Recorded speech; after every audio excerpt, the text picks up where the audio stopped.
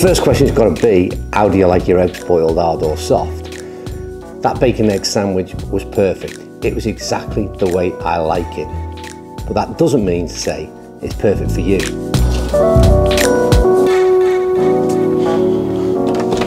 I was going to say, it's no use hiding in here.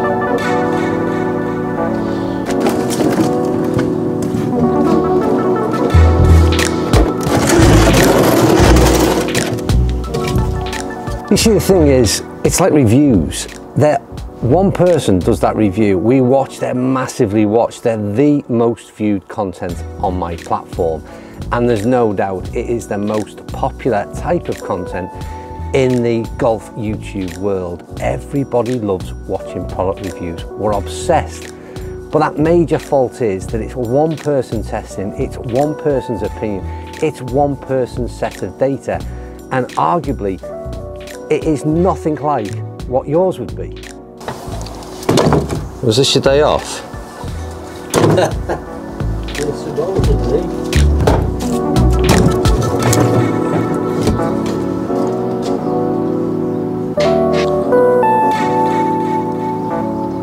But there is always one really interesting piece of information for me that does speak volumes for the masses, and it's where we can all learn a lot. You see, I did a recent review of two products that I was surprised at their performance. It was the Srixon ZX5 and the Srixon ZX7. First of all, they've been massively viewed in terms of my channel. But it was the feedback that really interested me, and it got me asking these questions to where I am today, is that a singular opinion is one thing, but an opinion from the masses really starts to tell a tale. And there's a way you can find that opinion from the masses if you just take a little bit of time, and you can find them in these reviews.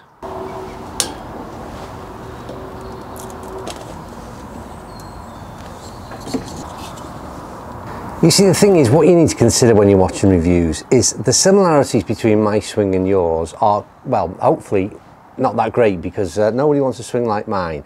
Maybe things like swing speed or club head speed in relation to ball speed, that's something that's quite interesting. And to see the performance of things like launch angle and land angles, the spin number that I achieve, and again, if you've watched kind of the variables within my data over the years, then you can certainly learn something from the reviews in terms of how a product is compared to previous tests that maybe I've done, and others obviously.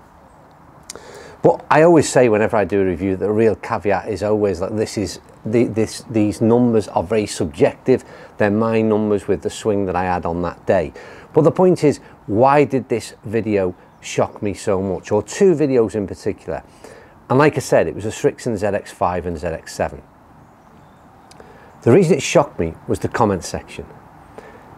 When you get comments, what you'll normally get is a fairly, I'd say, biased view in some ways, because obviously everybody loves the product they've got in their bag because that's what they bought. It makes perfect sense. So sometimes if you're critical towards one product that happens to be the product that they have in the bag, they might be a little bit offended by that, and rightly so, but that doesn't mean to say it's any less right for them. It goes back to what I said.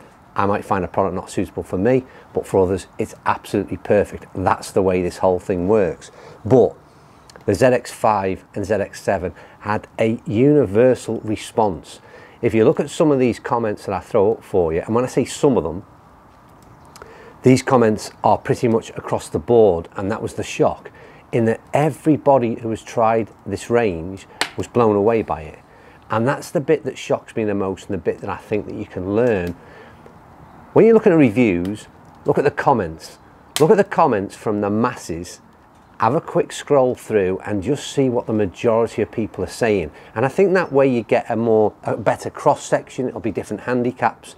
It'll be different people who want different things from their clubs. So it goes away from what I've said in the review. And that's why I always encourage comments to come in, because like I said, that's where you can gauge, get some great feedback from your fellow golfers and make some better informed choices as to what you might want to go and try, because ultimately you've still got to go and try those products yourself.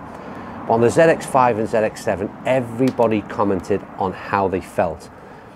There was another thing that was thrown in there. Without doubt this year, the people, the hottest irons for me in terms of popularity and positive response have been the Mizuno JPX range, which again comes up constantly in the comments, and it was that and this Strixon ZX5, and even the people that had tried the Mizuno range, nothing feels like a Mizuno. I mentioned that in the review. Again, for me, the best feeding irons that are out there, but that now has changed because the ZX7 in particular for me, slightly, I preferred it, again, my preference, that smaller profile, absolutely butter soft.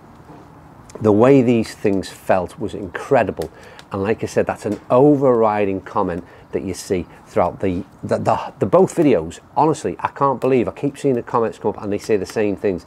The people that have tried them are blown away. So for me, that is the bit where we can learn, not from what the individual reviewer says, but look at the comments, look at that comment section and read a cross section of what your fellow golfers are saying. And trust me, I've thrown a few examples of those comments up today, but if you want to go back to the ZX5 and ZX7 reviews, take a look through those and you'll see that what I'm saying is that without doubt, it's and again, let's make one thing clear, I've got no alliances with any brand whatsoever, so I ain't promoting this brand at all, but I can assure you their response has been incredible right across the board.